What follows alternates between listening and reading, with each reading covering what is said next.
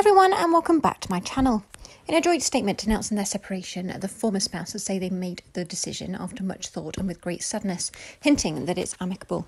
Babyface is a single man again. The 12-time Grammy Award-winning artist and his wife Nicole Pantenburg, who share a child together, are calling it quits after 7 years of marriage.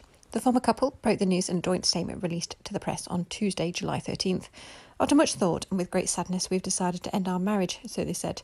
Hinting that it's amicable, they added, we continue to care and have respect for one another and share eternal love for our daughter and her well-being. The former spouse has also asked for personal privacy for ourselves and our daughter as we navigate these new steps as a family. It's currently unclear what led to the split, and it's unknown if they plan on filing for divorce to officially end their marriage. Babyface began dating Nicole, aka Nikki, who was his backup dancer, in 2007. Nicole is also a former backup dancer for and personal friend of Janet Jackson. In 2008, the then couple welcomed a daughter named Peyton Nicole. They only got married around 6 years later in 2014 after 7 years together. The nuptials were reportedly attended by guests like Oprah Winfrey and Carol B. Sager. It was his second marriage. Babyface was previously married to TV producer and personality Tracy Edmonds, whom he met in 1990 when she auditioned for the music video for his song Whip Appeal.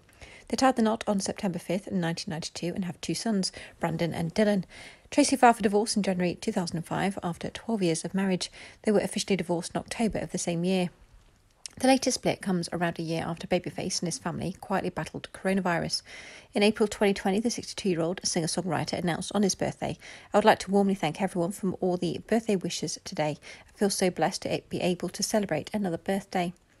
I tested positive for the COVID-19 virus, as did my family, he continued, calling the experience an incredibly scary thing to go through.